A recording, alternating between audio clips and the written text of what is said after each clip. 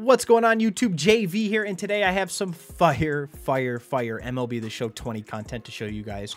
Just a little bit ago, SDS dropped the 2020 postseason collection. Just so turned out that they give us 16 diamonds. 16 new diamonds, guys, to go through, to play with, to mess around with. Just an absolute fire day as far as content goes. So these are all 2020 postseason players from the wild card, round. And I just want to point out 3 quick names here and show you guys the cards. I'm going to get through a lot of other cards as well in debut videos that will be showing up here in the next 48 hours or so. But right now, real quickly, I want to go over 3 cards that I think you guys should add quickly, who I think could really make a change in your lineup, and cards that just look absolute fire. So let me get rid of my face here. First one I'm going to show off, obviously, is this Max Fried card. 95-mile-an-hour fastball. He's got the curve at 75, so good change of velocity there. Slider at 84, sinker at 92, changeup at 83. You can see he's got 99 stamina, 108 hits through 9, the 125 on the control, 99 on the break. Lefty, standing at 6'4", so he's going to stand tall on the bump. Love this card. He's definitely going to make his way into my starting rotation, at least for 3 or 4 starts, just to see how I feel with him. But I really do feel like that this, could be a beast. So I would try him out, put him in your lineup, let me know how he is. All right, and the next card I want to take a look at is this 96 overall Yasmani Grandal. Guys, look at those hitting stats.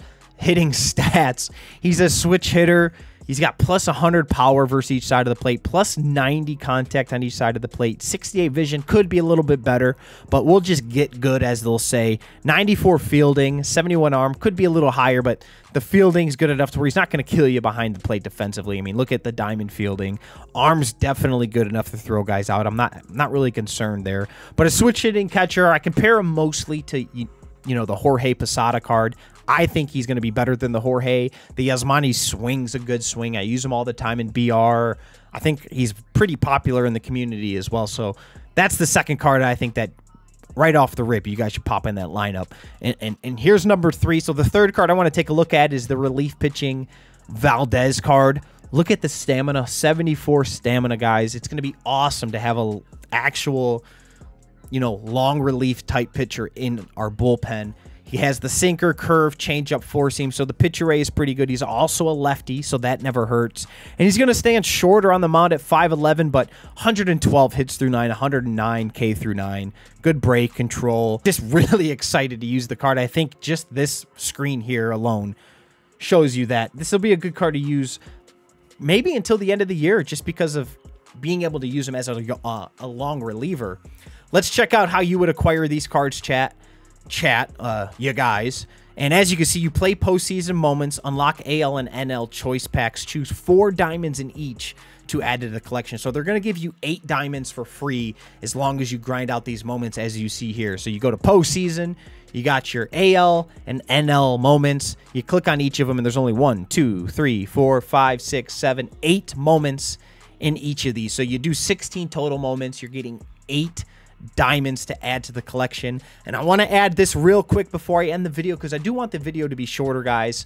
8 new postseason players for free now means that if you go down to the collection set and you go to Mike Trout, for those of you guys who might be waiting on some postseason cards for Mike Trout, yes, you can add the 8 guys to the postseason collection set for this Trout. So I know that's huge for a lot of you guys grinding out that Trout program, the collection that is.